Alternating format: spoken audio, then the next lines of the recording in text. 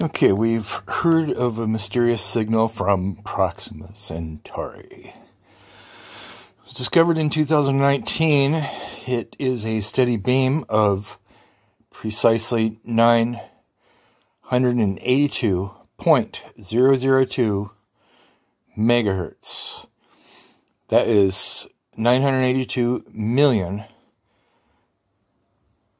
2,000 megahertz, or hertz, without the mega.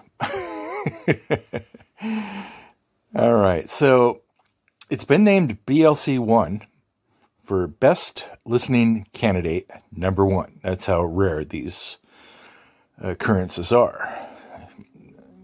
There's a few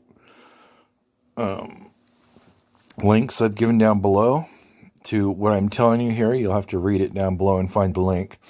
Assuming that YouTube allows me to keep the links. They have edited links before, I've noticed. If they do, just go ahead and research Google for the first couple of returns that come up for Proxima Centauri 982 megahertz. All right, our indebtedness goes out to Shane Smith of Hillsdale College, who discovered the signal. Without Shane's intent to go through the data, SETI would almost certainly have missed it. And did I say this because it makes me wonder why SETI would have overlooked such a discovery so close to us in the universe long ago. Did they simply skip over Proxima Centauri in their efforts to begin a survey on the galaxy? That seems unlikely. Oddly, there is a connection that most of us are overlooking right now. 982 megahertz is a reserved bandwidth according to international agreement. See the Intel PDF link below. Coincidentally, that is also the bandwidth used on radio towers across the world using Intel technology. Known as 982 megahertz remote radio head. You've seen them driving down the freeway. Those ugly things that sometimes they try to disguise as palm trees. I'm sure it must be some other type of tree throughout the nation and the world, but often they don't even try to mask them. They're out there in plain sight. Without intent, that particular frequency choice would be a random chance of 982 million to 1.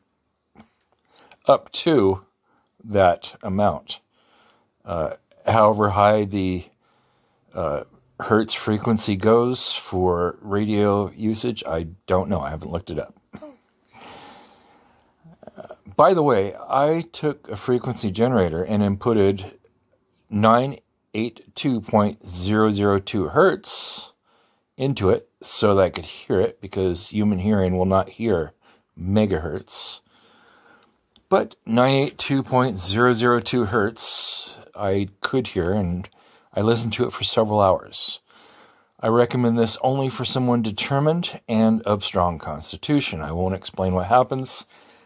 It may be different for everyone. Suffice it to say, it wasn't just a straight signal after a few hours of listening. So,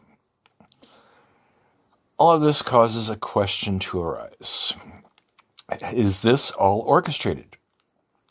The hertz of the frequency, the frequency of the 982, where the frequency originates from, the tuning of our broadcasting technology to that same frequency implemented by major MIC contractors?